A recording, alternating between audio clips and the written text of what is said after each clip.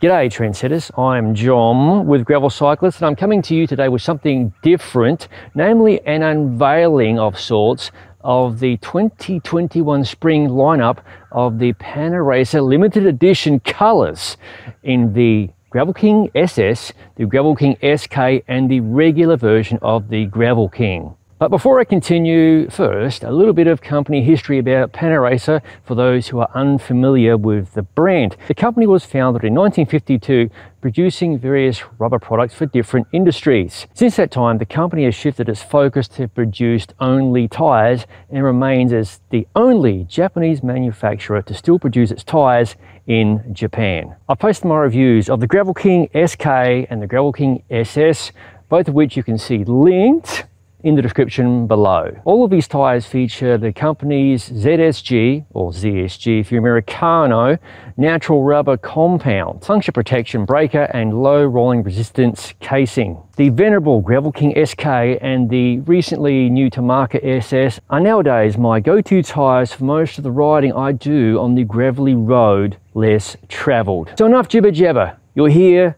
to see the new colour tyres. Here they are.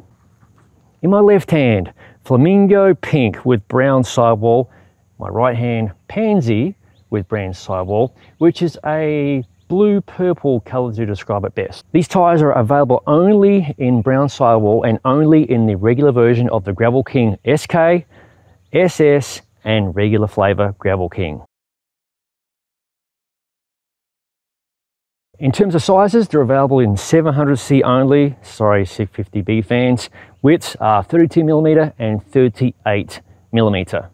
I hope you enjoyed my video about Panaracer's limited edition Spring 2021 colour tyre lineup. Thank you for watching. If you haven't already, please subscribe to the Gravel Cyclist YouTube channel. And don't forget to click the bell button to be notified of future videos such as this, bike reviews, ride experience videos and other madness, as all of it is released to the channel. This is the most difficult and daunting part of the video, putting the sunglasses on. I'll see you in the next video.